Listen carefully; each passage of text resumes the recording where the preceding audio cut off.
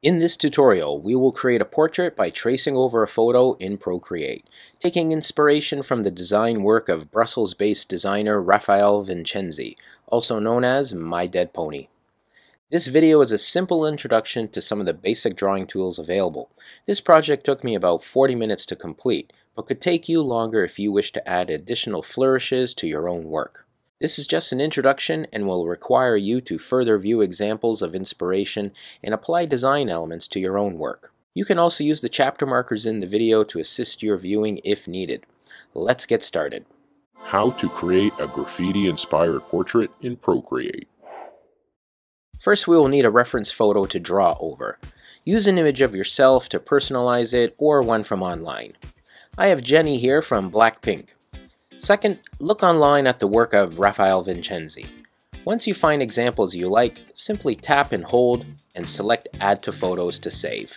In my saved examples, he uses splashes of color, thin pencil-like lines, sometimes text, as well as doodles. Now that I have some images saved, let's open up Procreate.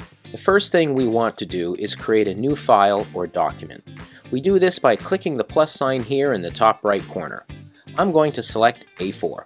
Our document opens and you can rotate or decrease or increase the canvas by pinching your two fingers in or out as well as rotating it. We will place the portrait photo we saved from before to trace over. Go to the Actions tab or the wrench icon here in the left-hand corner. Select Add, Insert a Photo. Tap which photo you will use. Then at the bottom, select Fit to Canvas.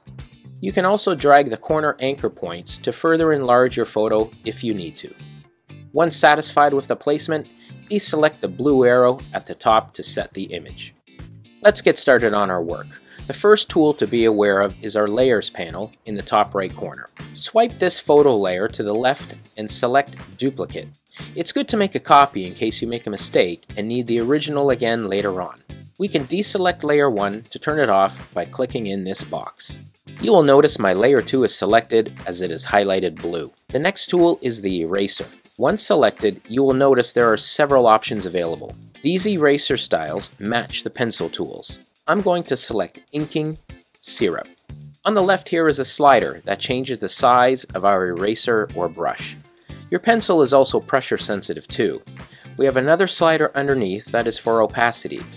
We also have the back arrow or undo button here to erase the last mark or marks we've made. The forward arrow underneath returns the marks erased. We're going to use the eraser to remove the background of the photo.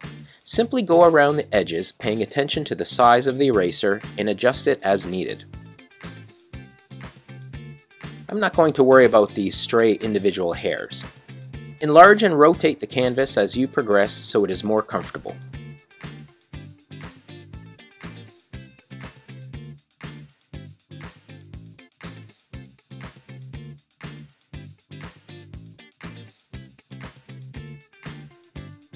Once the edges are done, continue with the remaining areas. Just in case, we should go into the Layers panel and make a duplicate of this by swiping left.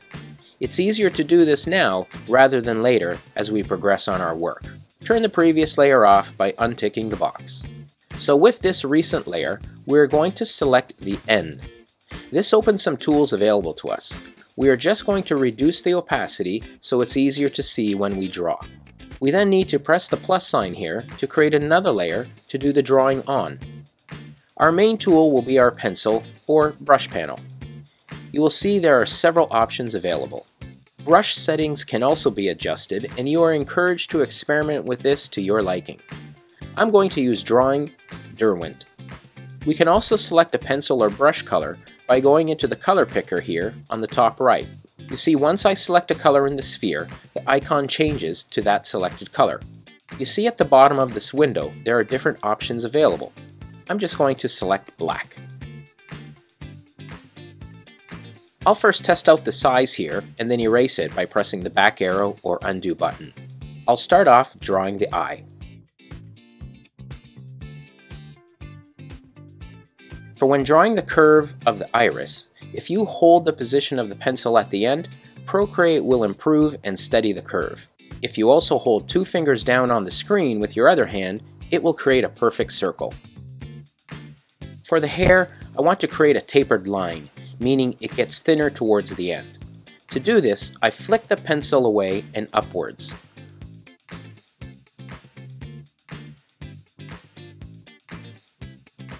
One thing to keep in mind with the hair is we want to create value or darker areas. Connected to this is the opposite with highlights.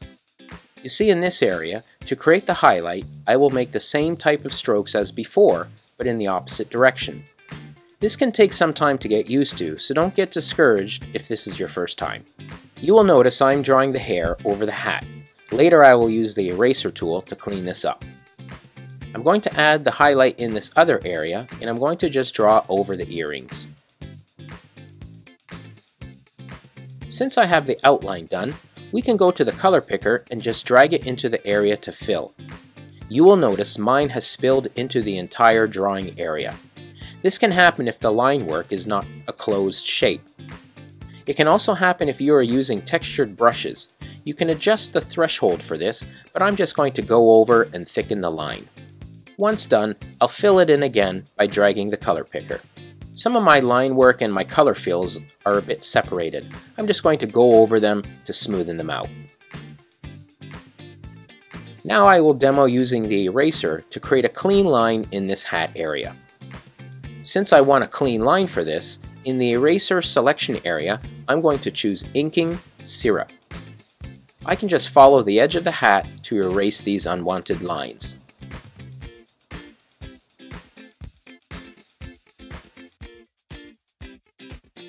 For the other side of her face, I'm going to switch brushes to just experiment and show you the difference between them. Just like the eraser brush I used, I'm going to choose Inking Syrup.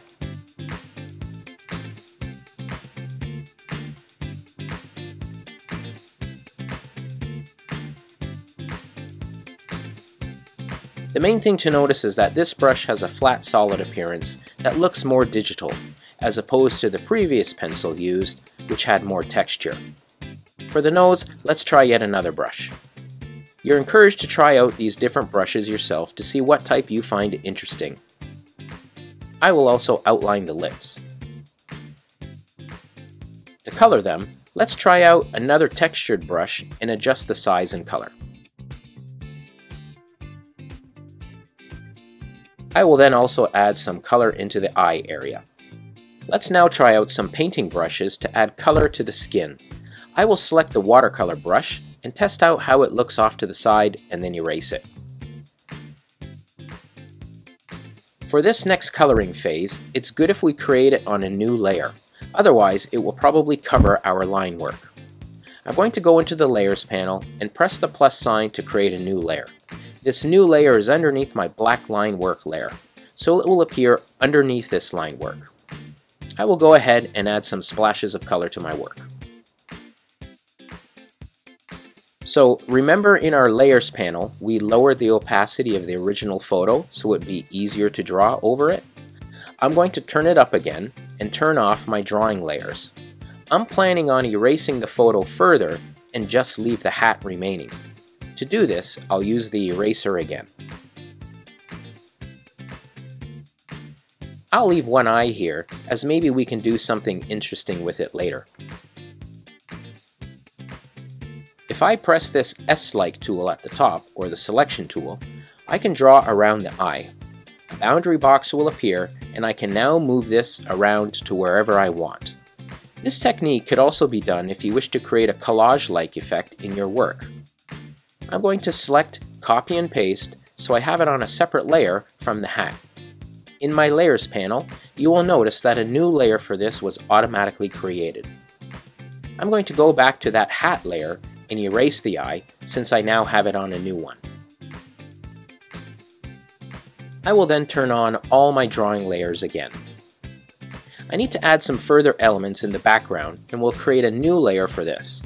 Notice I put this new layer near the bottom, as I want some of these elements to appear behind the drawing. It is perfectly fine if you want yours on top of your drawing. It's all about design and artistic effects and preferences. I'm going to experiment with some spray paint effects amongst others and choose some different colors to see how it looks.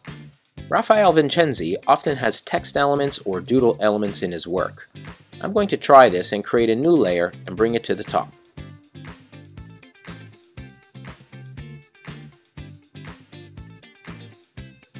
I'm just going to draw the letter J to demo this, and I'm going to lower the opacity of the hat so it's easier for me to see.